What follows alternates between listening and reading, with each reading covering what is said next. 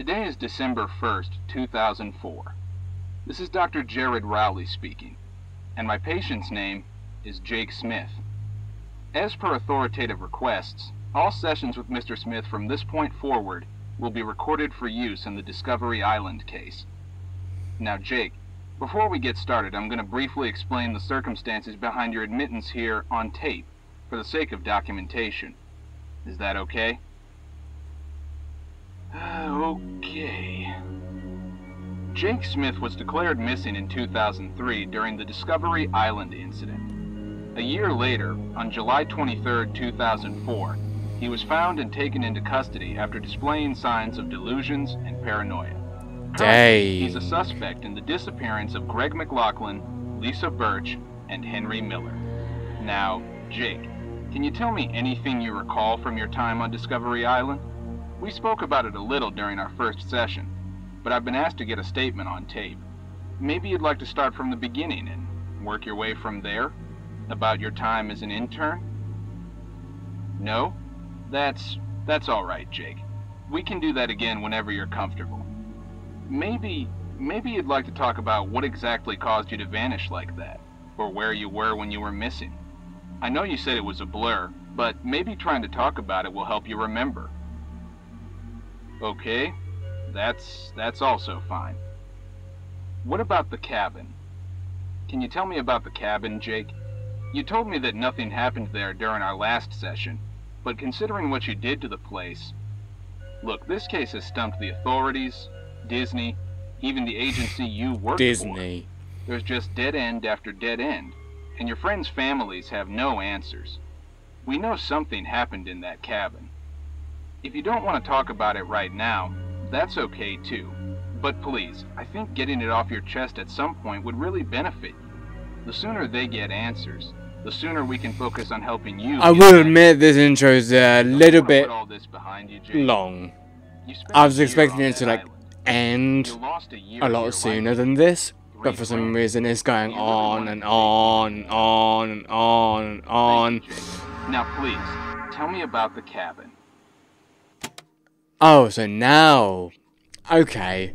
Well. Welcome to Oblitus Casa. I've actually had this Five Nights at Freddy's fan game on my radar for quite a long time.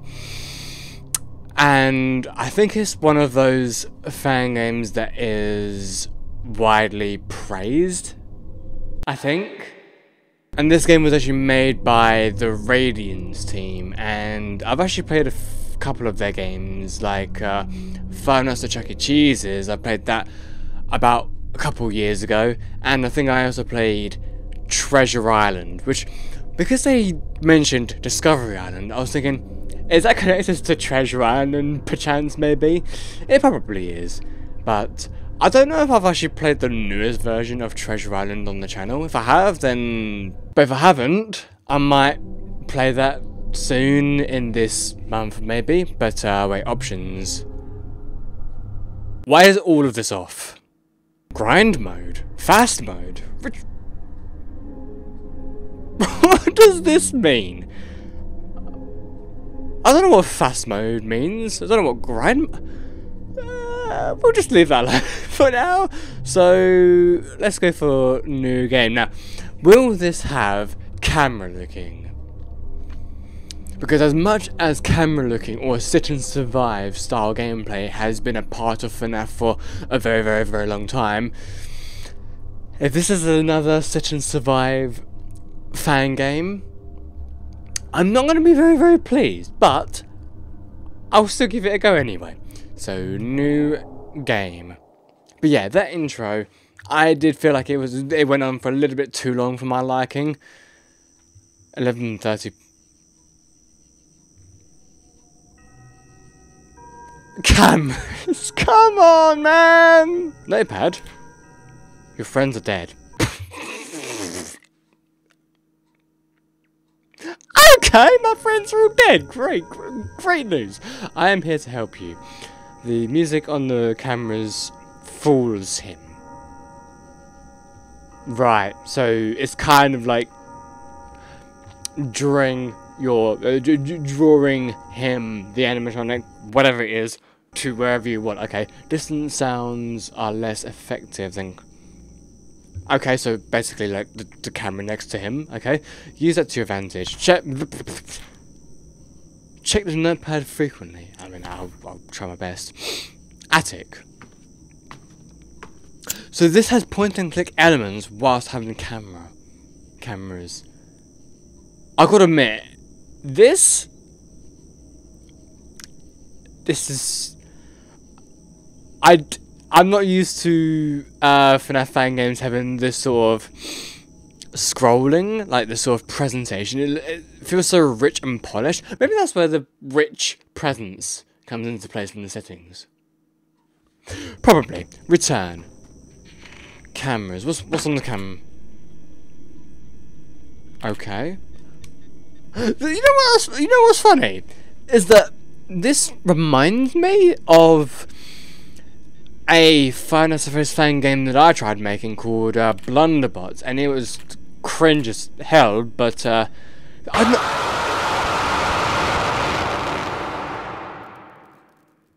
Okay, so yeah, it's pretty obvious that we started. You have been given a second chance. Your best friend will ward off one of the mice in the rabbit. The dog does not like the light. So the dog is like Foxy. The duck will try to trick you. Watch what head you... The other mouse does not like you still. Wait, hang on, wait. This is a totally different area. Wait, wait, this is... What? Okay, now I feel like I'm in Treasure Island. Actually, this is actually... Why... Hi? What the fuck does YBF mean? And why do I have a scary face like this? Scary smile. Oh. Do I say something? But I'm really confused about this. What am I doing? Oh, I can use a light.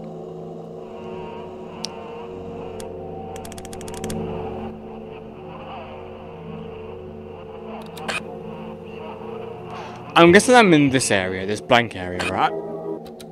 Oh?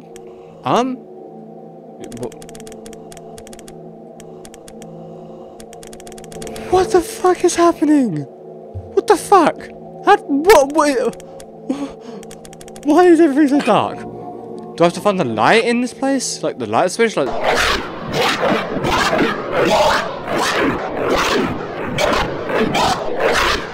Hi. Okay. Aren't I meant to be dead? Okay, game over. But wasn't I meant to be dead from the previous? Okay, so here we are again. Okay. So what the fuck was that all about?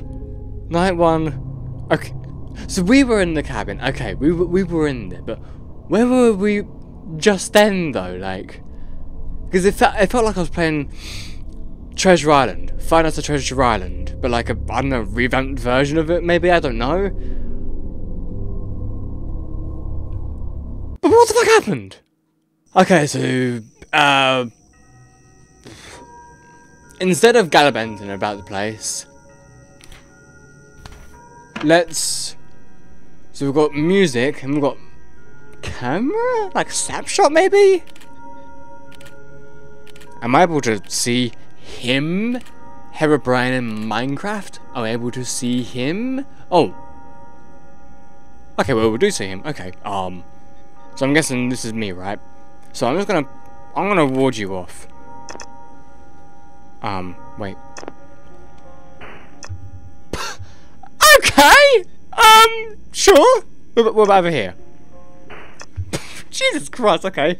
So this is reminding me a lot of, Tubbyland, the game that I played semi-recently. I think anyway, yeah, Tubbyland, where you're warding the character, animatronic, to somewhere else. Where did you go? There you are, okay. No, stay put, stay put. That's it, thank you. Right, so what's the camera all about then? I don't know what that's all about. But okay.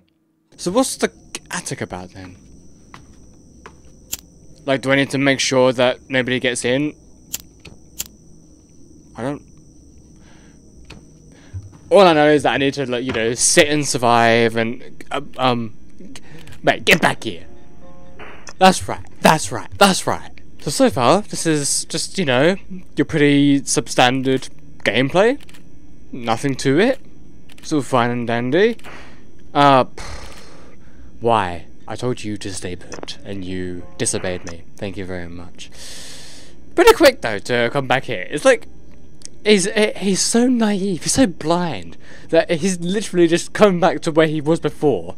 And he's just so stupid that he doesn't realise that it's the exact same sound coming from this area.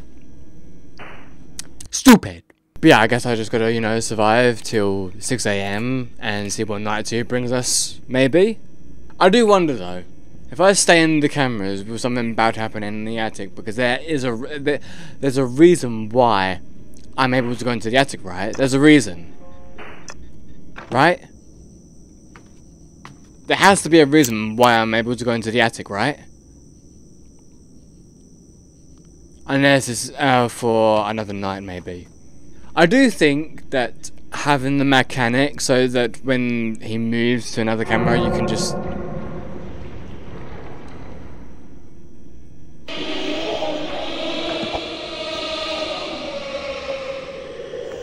I suppose I just go to the attic and hide, right?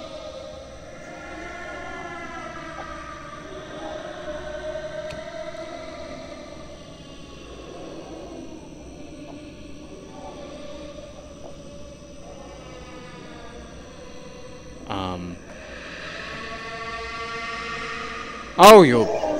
Hi. Can I just, like... So wait, you're in here, right? You're just in here. Oh! Hello! Okay, so obviously, you can't just sit in the cameras. Your best friend will ward off one of the mice. So your best friend will ward off one of the mice and the rabbit. The dog does not like the light. The dog will try to trick you. Watch what head you click. The other mouse does not like you. I don't know what that means. Wait, so this is like a... This is like a pup. I'm guessing that's the thing that doesn't like me staring? I swear like this... Okay, this does not make any sense. It's just, you know, telling me a bunch of shit. Telling me a bunch of information. And I'm like... What's what? I'm supposed to just identify which one's which? Game, you gotta give me some leeway here. You gotta give me something to, you know, base your whatever of. You can't just expect me to know exactly what you're talking about just by telling me. That's not how this works. Thing is though, I've been keeping him, distant from me. I've been doing that. I thought that he was like the only thing here. And I'm assuming that nothing happens in the attic, or otherwise it would tell me what to do in the attic, right? It should do. So, you are the only one here, right? You are the only one here, right? So you're there, okay. Okay, and now you over here. Okay, good. So you are the only one in here, right? Nobody else. So how the hell did that happen? Was that just like a hallucination? Was I actually completely 100% fine? And that I could just still go about my daily duties of, you know, keeping you fucking away from me? Because if there was someone else in here with me, and I couldn't see them on the cameras, and there was nothing else telling me what to do, then, game, You're not doing enough to help me survive here. And what the heck is this camera all about then, as well? Because I've got a camera snapshot. Like, what does that mean? Do I just do that on you? I mean, I feel like I've done something that I shouldn't have done, but I don't know what I'm doing. It's not telling me what to do. But I'll just keep on doing music, because there seems to be what works. Isn't nice. Okay. Something new. I heard he isn't nice. I mean, by him jump scaring me earlier, I already know that.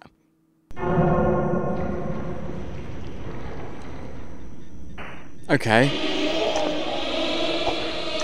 So I'm assuming I'm fine. Like, I'm assuming I am completely fine, right? This is just a distraction. It's just a hallucination or something like that. I'm completely fine, right?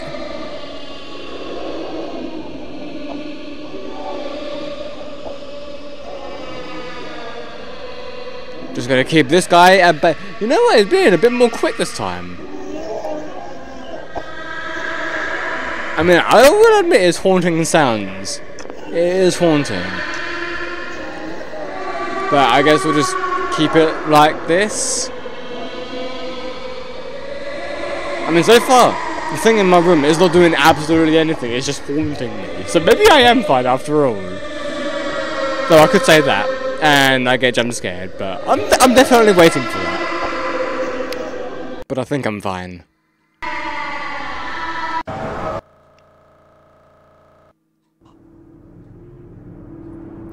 Okay, well I did get jump scared. What do I do about that? Game again, you're not giving me much. So leave here quickly. She is angry. So that's the one that I couldn't really read beforehand. So I'm really confused. Why did it go dark the last time? What do I do about it going dark? Why am I here? Whilst this game does have interesting elements, because it's not your usual traditional FNAF fan game, because, you know, being given a second chance and you can, you know, do a bit better, maybe. It's still very strange because you're given these instructions, but you don't really have anything to base them off of. Like, why can't I go into YBF anymore? Like, what's that all about? And what happened there? This is why, as much as I really do like the presentation, I feel like the game mechanics, it feels like I'm being expected to know what I'm doing. That's what it feels like, even though, I mean, most of the time you have to like figure it out yourself anyway, but it feels like I'm expected to know what I'm doing, even though it's giving me instructions to avoid these things, and yet I have other things happening which I don't know what to do about, and I assumed go to the attic, but that apparently did jack shit. I assume that the attic is me hiding, right? But then the other thing did not leave, and I mean, I could maybe try going to the attic again. You know what, screw it, I'll try again. Wait, I was gonna say, I can't even go into the attic anymore, why? Okay, so let's just try this. We're probably gonna get jump scared in here, but let's just try anyway. Though, if we do survive, then at least we now know how to survive. But I think that we're gonna get jump scared in here. I'm like pretty sure. Yeah. So I don't know what to do about this then. And we're going to dive in this area as well, because I don't know what to do about this either. So, okay, you can go now. I don't know what it means by watch what head you click though. That makes...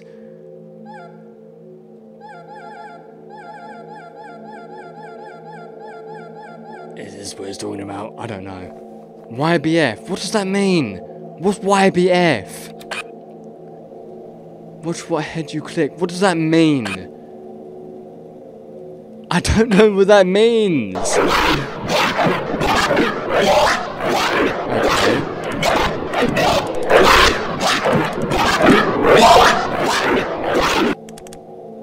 Wait. So did I click the... Oh, so okay, so I'm clicking heads then.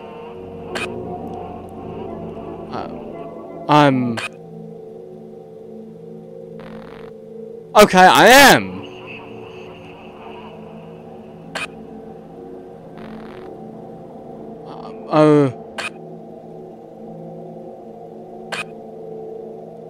Well, I don't know where the other head is. Well, okay, we died again. At least we were sort of making progress then. That was a good thing. We were making slight progress with the heads. But how was I supposed to know that I was supposed to pick up heads? I mean, I suppose the whole 0 out of 3. But like, how was I supposed to know that I'm supposed to be picking up heads in the cameras? How am I supposed to know this shit, man? Anyway, that has been Oblitus Casa. It's a very questionable FNAF fan game. I'm pretty 100% sure that a lot of other people have managed to get through it, because they've actually spent their sweet ass time and effort to, you know, get through it, because, you know, they're usually FNAF tubers. But me, just wanted to check it out, and it's fine. I just think it lacks in communication. Like, knowing what to do, because the thing about Five Nights at Freddy's is that a lot of them are like,